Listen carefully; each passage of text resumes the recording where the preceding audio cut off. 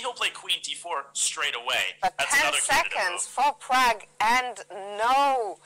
Queen d4, so queen d4, okay, not so sacrificing, but just away. attacking the rook on a7.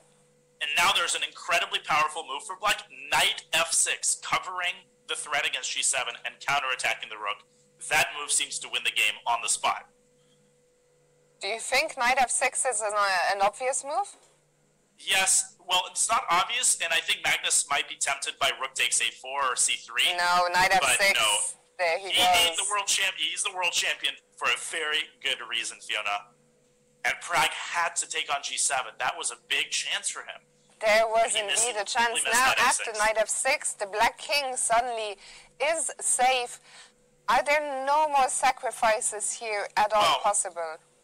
You can play knight takes h6 and then queen takes f6, but the endgame is going to be completely lost because black is going to shove this pawn down to c3, and then he's going to win the pawn on b3, and he's going to have connected passers. And unfortunately, Pragg knows all about facing connecting passers that are He made his move there with 2 seconds on the clock, Dania, but knight b6, c3 is going to come, shut down that bishop, and... c3 resigns. Yeah. c3 resigns because after the bishop moves, you'll be able to take the rook. And there you go, c3 is on the board. We're on move 30, but that doesn't matter any longer because Magnus has found a couple of precise moves now.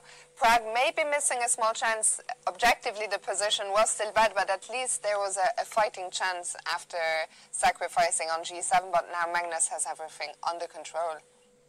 And that's the thing. There were several moments in this game where Pragg didn't pull the trigger. Knight g5, and in the end, bishop takes g7, I can guarantee you is a move, Fiona, that he would have made against the vast majority of players. And I know I'm repeating that, but it's just important to recognize how insane of an effect Magnus has on people. Playing Magnus changes you. And here Magnus has to play knight takes d5, and after knight takes a7, c takes b2. Magnus has decided to take instead with the queen, which I think is also winning. Be equally good, yes. Yeah, everything with. I mean, white has more hanging pieces than black, and at the end, black's going to take the bishop on b2, and that pawn's going to promote, so it's over. That's also good. Queen d5, Pragg. What he took? He exchanged queens. He's going to resign here because knight takes a7, c takes b2, and knight c3 is unstoppable. Yeah, I think we are seeing the final moments here of the game.